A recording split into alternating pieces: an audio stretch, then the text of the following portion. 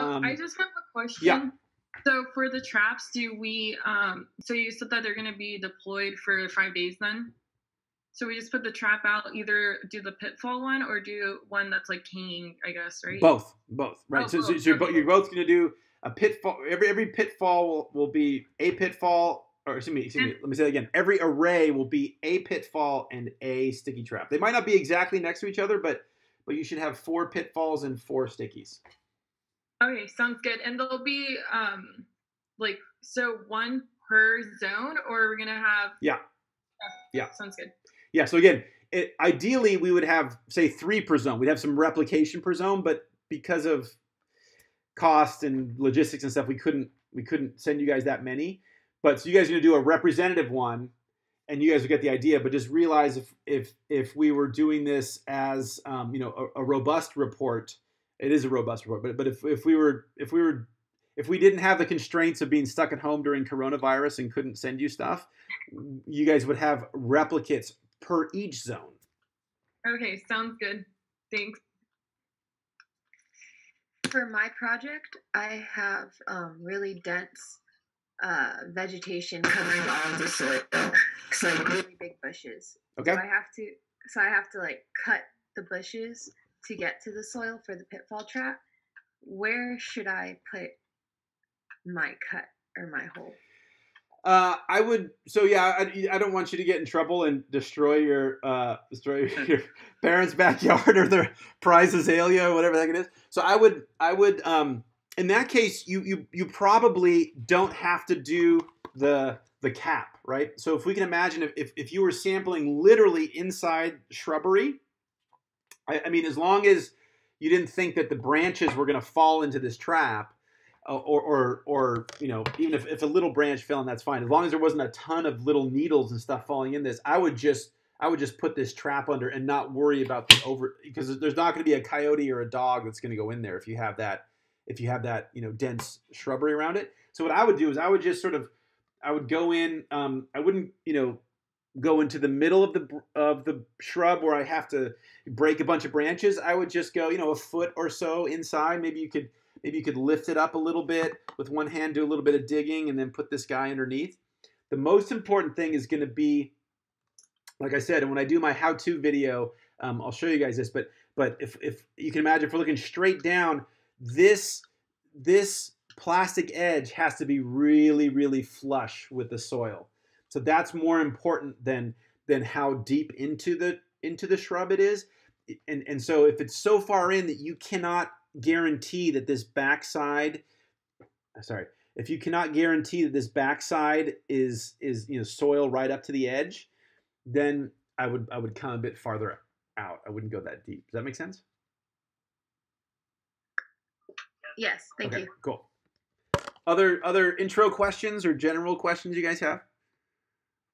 Hey, morning. This is Tyler Kasserick. What's up, dude? I was wondering if these sticky traps have an attractant on them. Oh, great question. These do not. So the stuff that we use specifically is just the plastic and the tanglefoot. I mean, I suppose there probably is some smell to the tanglefoot, but specifically what Tyler's talking about is a lot of times, which if you drive around, say in Ventura County or other agricultural areas, you'll see these things. Sometimes they're shaped in like a triangle or a tube type shape, and those will be for, say, a particular invasive moth or something. A lot of times they'll put attractive pheromones. They will impregnate a smell or a scent or a hormone or whatever inside the trap because they're specifically looking for organisms of concern. These traps are not that way. These are just they would only encounter things that are attracted or that encounter it. The one thing that does happen, I have to be honest, is these are yellow. Right. And so there are certain insects that do. I don't know if any insects are afraid of yellow, but there certainly are some insects that are more attracted to yellow. So if you guys have worn a yellow shirt, sometimes in springtime, you'll see a bunch of flowers. You'll sometimes see bees come up and they're like, hey, are you a flower? And so some critters might be attracted to the color, but there's no olfactory or volatile chemicals that are particularly attracting anybody with these. If you wanted to do research to do that, there are companies that you could order these traps from and say, can either you would send them the substance or they might be able to add it in, but that's an additional cost. Are there so if the students can't get this, like the glycol, the antifreeze or something to the additive for the pitfalls, is there something else that they might be able to use other than water? Yeah, so I mean, I probably wouldn't use water just because it doesn't necessarily kill the dudes. So what I would do is I would put salt. If you really didn't have anything, if you guys were out in the middle of nowhere and you couldn't, somebody in your house actually might have corona and you literally can't go to the store or something, I would use salt water. So I would take water and pour just a ton of salt in it. And that still might not kill things, but most of our terrestrial insects, that'll be enough to like, and then they'll die. And so that's not ideal. If I didn't have water and I couldn't go out, I would probably use a vodka or some kind of some kind of alcohol-based substance. The issue with both the water, even if it's salt water, or vodka or some such thing, is it'll evaporate pretty quick. And so if you guys do have to do that, if you are constrained and can only use water, you're going to want to check that certainly in the morning and probably midday and late in the afternoon, and you might need to top it off. You might need to add some liquid to it. So the liquid's going to do two things. One, the liquid is going to make sure that when the recording has stopped. Oh, sorry, the recording stopped. So the liquid is, if I'm bug dude, here I'm bug dude, whoa, and I fall in here. If particularly we see this with spiders, because they tend to go like this when they fall, and they tend to increase their surface area, and they can sometimes not the surface to have this such that the surface tension keeps them from going into the liquid. They can sometimes get out, and so the antifreeze has a different surface tension, and they usually will fall through. But so that liquid is gonna, hopefully once they fall in here, they die and they don't get out. And so one, it's essentially a trap, and then two, it's a thing that's going to kill them, and then three, it's going to act as the antifreeze will actually act as a bit of a preservative.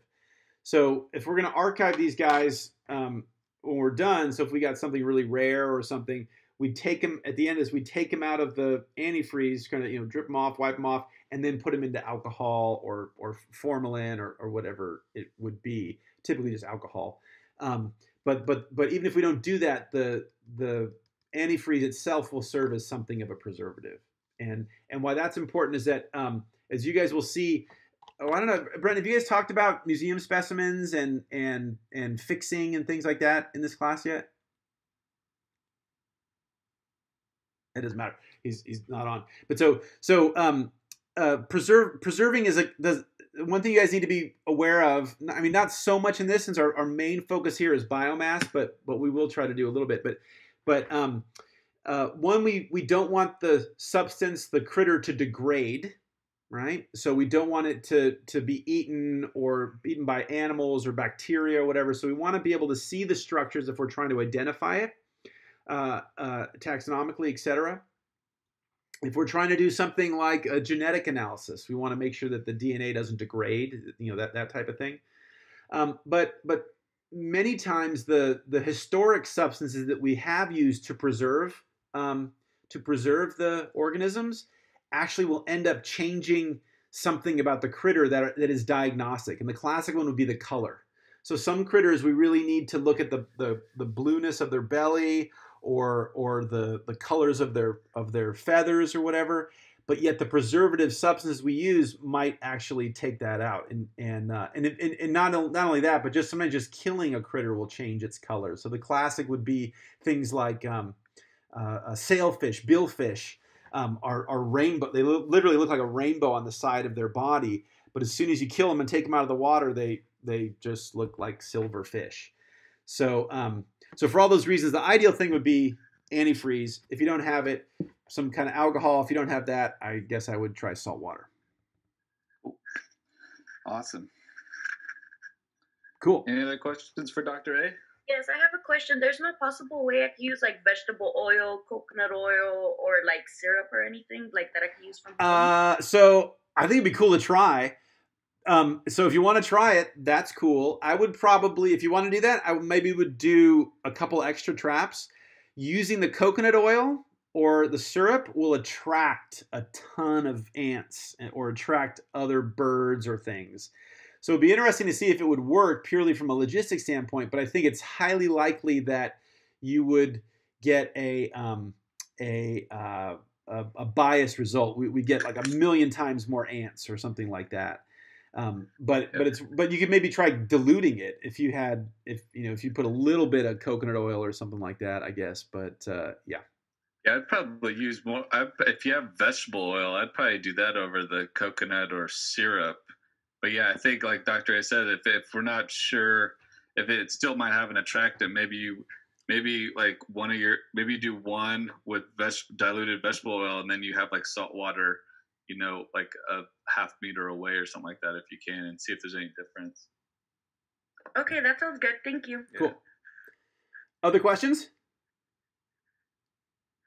Awesome. Okay, guys. So I'll log off in a sec, and again, as soon as it mellows out, I'll try to have a video up by this afternoon or so that I'll send to Brenton, and he can send to you guys just to see stuff. So again, remember our goal for next week is for you guys to have deployed for 5 days your sticky traps and your pitfall traps, and hopefully at that point you guys will have had them deployed and bring them in, and then we can talk about how we're going to process them next week.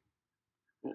Yeah, I was just gonna, before we sign off, thank you, Doctor. That was awesome. Thank you. That was super cool. I just wanted to, so for next week, I think you guys, if you haven't started your vegetation surveys with your new quadrats, try to do that as well in your zones, and then deploy your sticky traps. Hopefully you get them by today. I think most everyone should get them by tomorrow. So if you can at least deploy them by Sunday, then you should have those 5 days by next Friday when we meet again. It'd be cool. So what's due next week? We're not going to have that much due. I think it'd be cool for you guys to take a photo of your setup and be cool and creative with it. If you want to try the rose stem, I think that's really cool and creative. Or if you don't have any, if you have wire from a hanger like Dr. A said, or something else, be really creative. I think that's kind of one of the fun things that I've noticed with this class, even with those quadrats and stuff like that. There's been a lot of creativity, which is really cool to see. So take a photo of your trap. You don't have to do like one of every zone, but kind of take a photo of your setup, and I'll just put another assignment up, but all you have to do is just kind of take a photo and submit it. If you want to, these are the things that Emily wants you guys to post onto the ESRM Instagram, which are super cool. So if you guys are into that, please do that. And then I just wanted to reiterate, take a photo of the setup, make sure to label your cards. So if you notice on some of Dr. A's labels, he would say like, he's at Ormond Lagoon and Site 4 or whatever. So make sure you have Zone 1, Zone 2, Zone 3, Zone 4, because once you put the saran wrap over it, you might just mix them up, be like, oh shit, I'm not sure which zone this is. So yeah, I'll go over that when I do the how-to video, but just make sure that when you guys do that, you only label one side. So just the key thing for our data analysis, you'd want to write the date and the site name, but just on one side, not both. Because when we do the entering, there's a part of the data sheet that says the label side and the back side. So one is blank and one has your notation on it. Cool. And then I just wanted to restate that Dr. A said kind of do like a pre-run. So if you are somewhere where it's windy or whatever, kind of do your setup, hang it without peeling the wax paper off and see if it's sturdy enough, for an hour or so before you deploy it. Because, we only have 4 of the, every person has 4. So if the wind blows it off and it sticks to the dirt and it's just covered in dirt, you're kind of screwed, right? So field science. Yeah. So do a little pre-run beforehand. Other than that, I think that's it for today. If there's no more questions, we're gonna